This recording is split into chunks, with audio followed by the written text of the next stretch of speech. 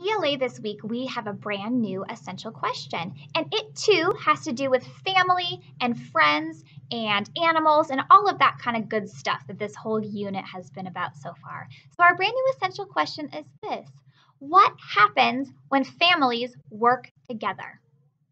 What? You might have some great ideas already. What happens when we work together as a great family? It always makes things go nice and smooth and happy when we all work together in some way. We each have our own jobs and our own responsibilities. Remember that word? Our responsibilities within our family. And every family is going to look slightly different. And we all play a positive and beautiful part in our family. So that's our essential question. What happens when families work together? So we're going to read some great stories with examples of different families and how they work together. We're going to continue to work on our comprehension and pulling out those key details from the stories that we read and the things that we talk about to help us remember, what am I learning? What's going on in these stories? And then how we can use those things in our own day-to-day life.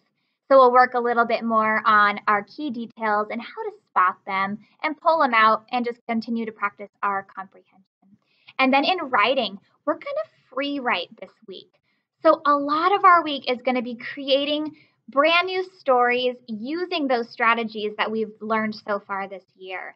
So we've been working hard. You guys, we are weeks in. We are starting our 7th week of school. Can you believe it? My goodness. But we're going to go back through some of those strategies of how to create ideas and generate those ideas for writing.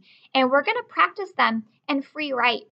So free writing just means that we get to write freely for however long, and you just keep writing whatever comes to your mind. It doesn't have to be a certain format or flow in any sort of way. Just free writing. It just, you write what comes to you.